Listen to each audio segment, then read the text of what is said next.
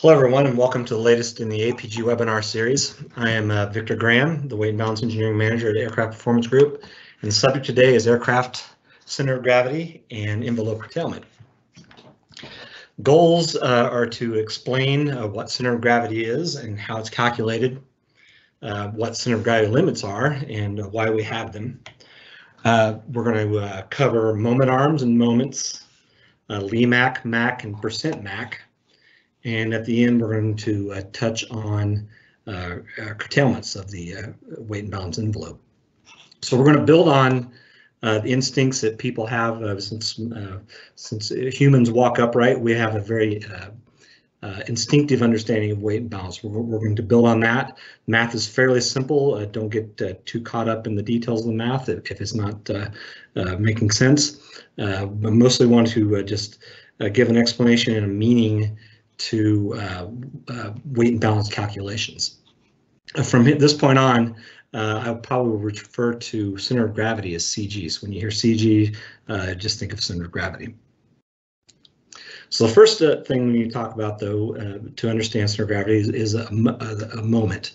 And this is going to come up many times during our presentation. So it is important to understand what a moment is. It's also called a torque in many other places. So when you hear torque and moment, it means the exact same thing. A moment is equivalent to a force. So a force, we understand, to be a push or a pull in a linear direction. Moment is the equivalent, the rotational equivalent of a force, and it can be quantified. So moment is usually talked about in terms of a moment about a point, and it's quantified by a force applied at some distance from that point, and the distance is called the arm. And the calculation, then, the quantity of the moment is the force multiplied by the arm.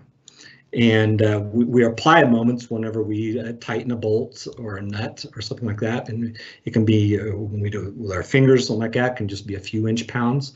Or in the case of a large wrench turned with our arms and legs, it can be thousands of inch-pounds. That's why we use tools that we can apply a much stronger moment when we're trying to tighten something. So to understand a moment, it's helpful to start with a seesaw. A couple guys on a seesaw here. So when a seesaw is balanced, when it doesn't move, when it's level and balanced, the moments sum to zero. And that's what we're going to describe next. So again, we're going to talk about a moment about this point, since that's where to rotate. And when this is balanced, these moments about that point will sum to zero. So we'll calculate the moments. We have equal weights, two men weighing 250 pounds each, and they're at equal distance from the middle here. So their arms are equal also. Now we're going to call one side negative and one side positive. We'll explain that a little bit later, but essentially it's because the moments are going to be in opposite directions. So this guy's going to be generating a moment this direction. This guy's going to be generating a moment this direction. And when the moments sum to zero, they're balanced. And the math looks like this. So the moment of the first person is his weight times his arm, 250 pounds. The arm is 60 inches in this case. Do the math, we end up with negative 15,000 inch-pounds. And likewise, the guy on the right, 250 times 60, but it's positive 15,000 pounds. So when we sum those up, we end up with a zero, which is what we instinctively understand when we have weights in equal distance from a midpoint, equal weights, equal distance from a midpoint. It's going to be balanced. So that just means that the moments sum to zero. So now let's talk about center of gravity, how to calculate center of gravity and what it is. Well, first of all, center of gravity of any object, including an airplane, if you could hold the airplane on the tip of your finger, balance it on the tip of your finger so that it was balanced, your finger would be where the center of gravity is. It is where the moments sum to zero. So, and the method to calculate the center of gravity is pretty simple. You will sum the weights of everything that's involved, and then you'll sum the moments about any point called a datum, and we're going to get to the datum in a moment. But if you sum all the moments around a particular datum, take that sum and divide it by the sum of the weights, the result is where the center of gravity is. So what is a datum? A datum is some point, typically on an airplane, it's somewhere near the nose, and that is essentially point zero, where is 0 point. Some aircraft, like the Dassaults, will have the datum on the wing, but most of them have on the nose.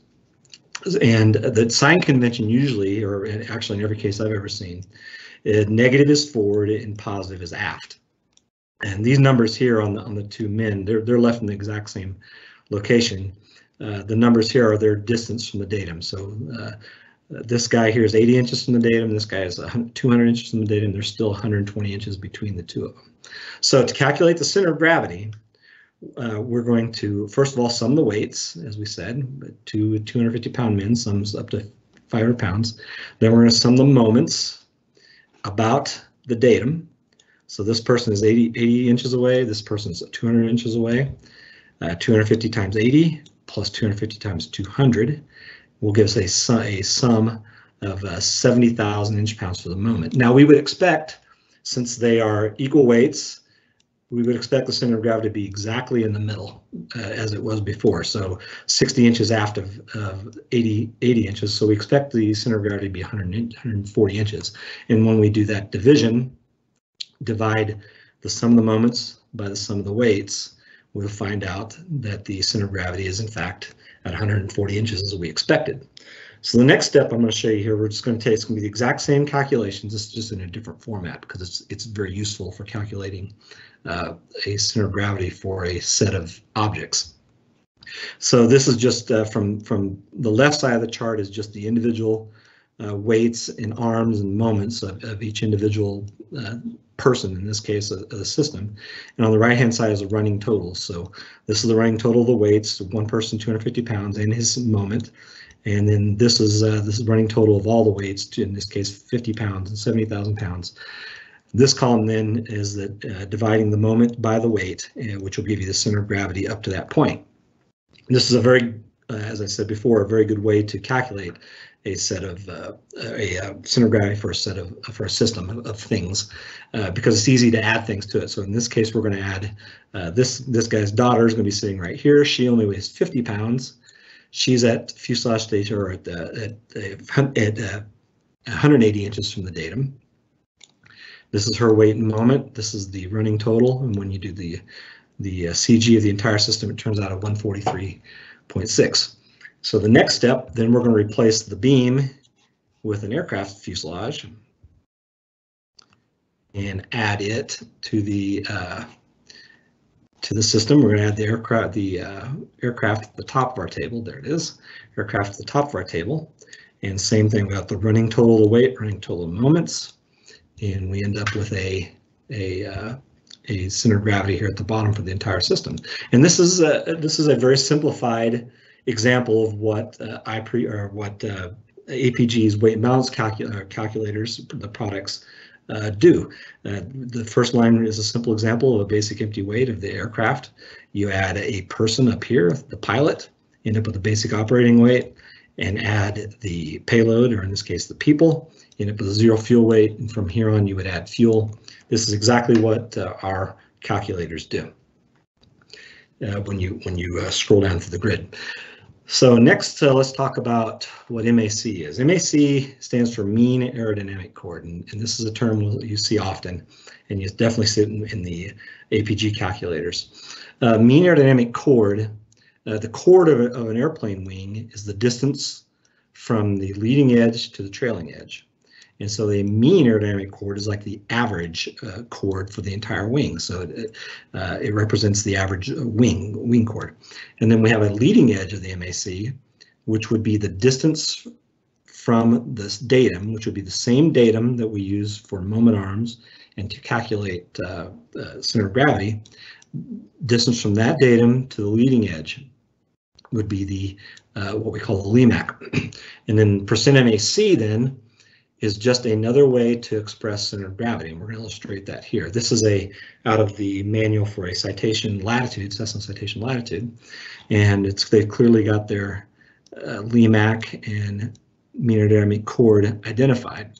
So percent MAC is just another way to represent center of gravity. So up to this point, we have represented center of gravity as a length. It's a length from the point to the datum. In this chart, the datum is up here. This is 0. So the fuselage station, or the point that is 400 inches away from the datum, would be roughly here. So, and that would be, yeah, the center of gravity of 400 inches. So to express that in percent MAC, though, would tells you how far or where that point is between the leading edge and the trailing edge of the MAC. So 50% MAC would be directly halfway between. 25% would be a quarter of the way between. Anything less than 0% MAC would be forward of the leading edge. Anything greater than 100% would be after the leading edge. There's a very simple equation. I'm not going to get into it too deeply. Most of the manuals explain it. But if we take an example, a point that's 43, for this aircraft is at 436.21 inches from the datum, this distance here, running through our equation, it turns out it's at 50% MAC, which of course is halfway between the leading edge and trailing edge of the MAC. And likewise, 409.45 inches calculates out to 25% MAC, which makes it a quarter of the way from the front to the back of the MAC.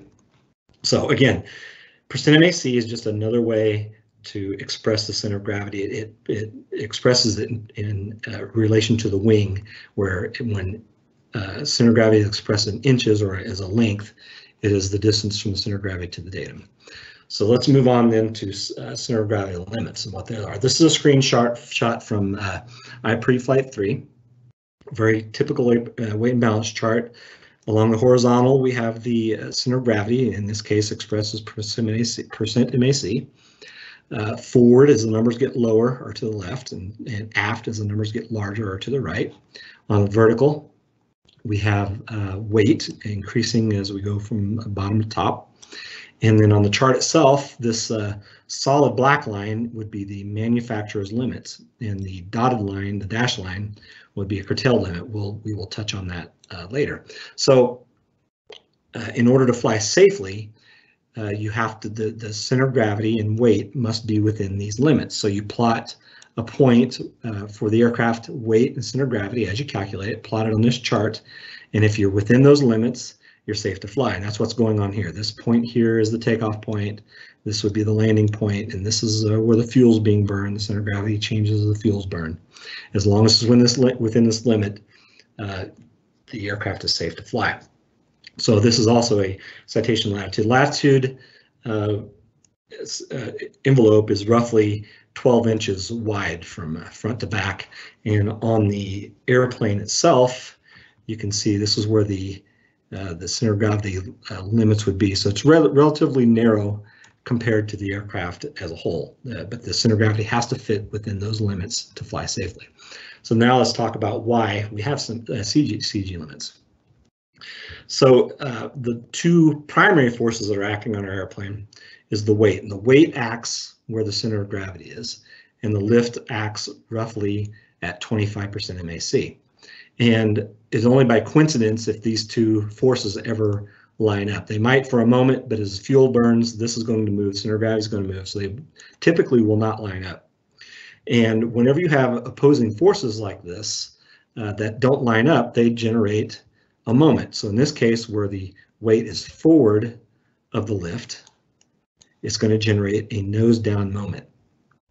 And that moment, the strength of that moment, or the magnitude of that moment is directly proportional to the distance, the longitudinal distance between the weight and lift. So as this distance increases, if it doubles, the moment doubles. So we'll look at and how does that get counteracted? It's counteracted by the tail. So these two forces want to generate a nose down moment. The tail, in order to keep this balanced, then generates a nose up moment. And when these moments sum to 0, this airplane will be level, just like our seesaw example earlier. And that's, of course, how we want to fly. If the weight is after the lift, it's an opposite case. This then wants to generate a nose up moment, gets counteracted by the tail generating a nose down moment. And again, once all these are summed to 0, then we have safe and level flight. So to understand why we have CG limits, we have to talk about how a wing generates lift. I think most people understand that air flowing over a wing will generate the lift. And as that airflow increases, as the aircraft goes faster, it's going to generate even more lift. In addition to that, the aircraft, there's a angle of attack. So the angle between the wing and the airflow is called angle of attack. As that increases, it generates even more lift. And this is how takeoffs happen. So the pilots know ahead of time, it's calculated ahead of time. They have a rotation velocity or VR, rotation speed. And they know when they hit that speed, when they pull back on the stick, the aircraft rotates, it generates even more lift. It generates enough lift to overcome the weight and start a climb. That's how it's typically supposed to work. And I should also say that lift increases as angle of attack increases only to a certain point. Once this angle of attack gets too severe, the wing stops working, stops lifting. That's called a stall, and you lose all lift from the wing. Okay, so now if we have a case where the weight is too far in front of the lift, remember that the moment generated here is directly proportional to that distance. So if the distance gets too great, so the center of gravity is too far forward, the tail can only generate enough of a is limited to how much of a moment it can generate this way. So if this moment going this way is more than what the tail can generate going this way, and the tail is especially limited at low speeds for takeoff and landing. So the aircraft is going slow, like on a takeoff, and this is more moment than the tail can counteract. When the pilots go to, when they get to rotate speed, rotate velocity, they pull back. The airplane is either going to feel very heavy when they pull back, or if in extreme cases, the tail cannot overcome this moment at all, and it's not going to rotate. It's not going to take off. So they have to they have to abort the takeoff, and depending on how much runway is left, things can go wrong, and it can be very hazardous. But you're still on the ground. It's even worse when you talk about an aft CG case. And that's what we're going to talk about here. So in the case where it's aft, let's imagine this airplane is sitting, getting ready to take off. So there's no lift, no forces generated on the tail or the wing. And it starts its roll. We start getting a lift generated here, and the tail starts doing its work back here. But as it gets going, as it goes faster, we generate more lift. Well, at some point, this moment that it generates here is going to be more than the tail can overcome. And what's going to happen is sometime before the rotation speed, where the pilots anticipate pulling back to take off, that moment's going to be strong enough that the aircraft's going to rotate on its own. That's going to increase the angle of attack, which is going to increase lift even more.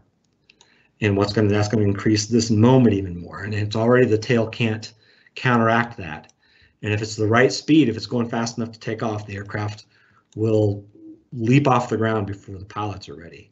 And this cycle, it's an unstable cycle, will continue. This will continue to rotate nose up. The lift will continue to rotate up or to increase until eventually it'll be a steep climb. The aircraft will start slowing down, and the angle of attack will be steep enough the wing will stop working, and it'll stall, lose all lift, and the aircraft will come down, and there'll be no time to recover. It'll be a catastrophic incident.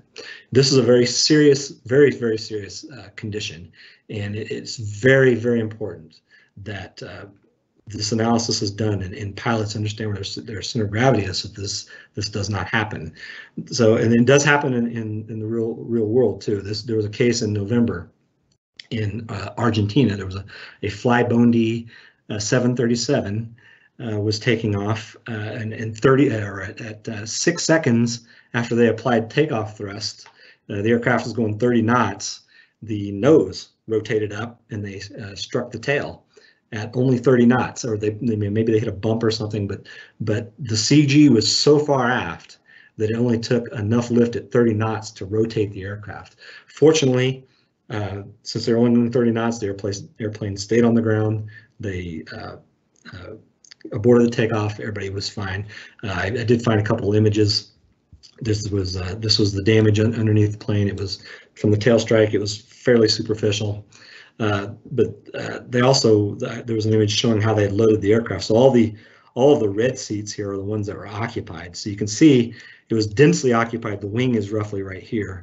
It was densely, there's about 56 people loaded after the wing, and about 15 or so on the wing, and only one person forward of the wing. This airplane was so far aft, I also suspect that they had baggage loaded in the tail, and probably even a fuselage or a auxiliary fuselage fuel tank that had fuel in it. It was just very, very severely aftly loaded.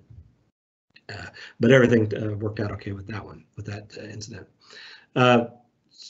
So that's in-flight limits and what can happen if you violate them. There's also a ramp limit that's not nearly as well known, and aircraft manufacturers don't really publish this limit very often anymore because it doesn't happen very often in normal circumstances. So in this case, this was an example of something happened last winter.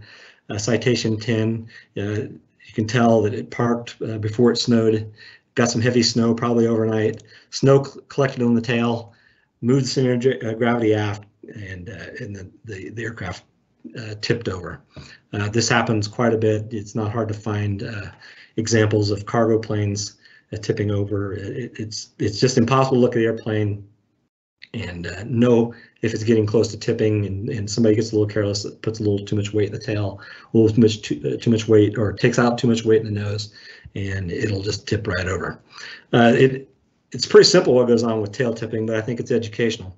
As soon as the center of gravity gets aft of the main gear, that'll generate a moment, again, a nose up moment. That'll sit. If the center of gravity is forward of the wheel, you got a nose down moment. Of course, the tail wheel holds it up. But as soon as it goes after that main gear, it's going to go nose up, and it's going to send out a tail. There's nothing you can do about it. So let's now that we understand center of gravity, how it's calculated, and why we have limits, we can talk about curtailments. So curtailments are limitations applied to the manufacturing envelope to account for in-flight changes in the aircraft moment, or other unknowns such as fuel density, which can vary by temperature, or even the weight distribution of baggage loadings, things like that. Those can be unknowns. But the other thing, the most important or the most common thing would be people moving in flight, getting up in a business jet. The galley is typically forward, the lavatory is typically aft.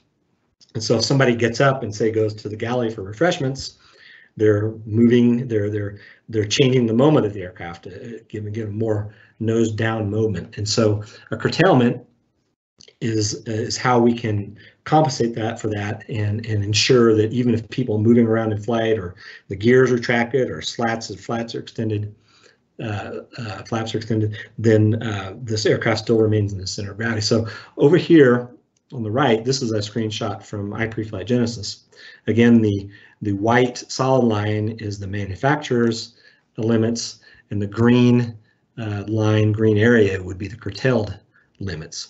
So an example here on how you calculate a curtailment. This is in this scenario, we have a 9-passenger or a 9-seat aircraft, and we're going to try to curtail for people moving to the galley. So we have a start arm, a starting moment arm, which is where the seats are, and the end arm is where the galley is. And there's a CG shift that can be calculated by subtracting the start arm from the end arm. And since it's forward, we get a negative number. And the moment, the curtailment moment, the moment change, then is simply equal to the occupant weight, or the weight of the person who's moving, times the center of gravity shift, which will give us a moment change. That moment change is then applied to the envelope, and that's what gives us this gap here on this would be, since we're moving forward, this curtailment will be applied to the forward center of gravity. So what this accounts for somebody moving forward. So if we were flying at this point in the envelope and somebody gets up and moves to the galley, they might move the aircraft center of gravity to here. So they're still within the envelope. But if you were flying here and somebody moved the galley, then you could possibly move outside the envelope. So by cutting this limit even more severe than the manufacturer's limit, we ensure that as people move, the aircraft stays within the limit. That's called a curtailment. And the same thing applies in the back. If somebody's moving to the lavatory, we apply a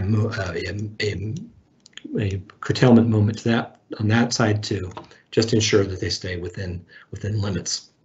So I pre-flight, in the past, typically what would happen, just to simplify things, you would calculate the worst case scenario, which in this case, the aftmost person moving to the galley in the front would be the worst case moment. That'd give you the biggest moment change. And just to simplify things, that would be the moment you would apply every time you did a weight and balance calculation. I pre-flight, though, and Genesis are capable of real-time curtailments, and this is a service, a unique capability that the APG's products have. So instead of calculating the worst case scenario, it's based on how the aircraft is actually loaded. So if you didn't have anybody sitting aft of seat number 5, the envelope would be curtailed only to this point instead of the worst case. And it would also use the actual occupant weight or whatever's entered. So in most or in many cases, if the seats aren't full, it would give you more loading capability, and it does all that automatically. There's no it's live as you change passengers, change loadings. The curtailments change to adjust to the actual loading that the operators put in. So that concludes the presentation. We've covered moment arms and moments, what a CG is, how to calculate a CG, mean aerodynamic chord, CG limits and why we have them, and touched on curtailments and APG's complete solution for them. I hope it's helpful to understanding aircraft weight and balance. Thank you all for joining us. I will now answer questions that have been submitted.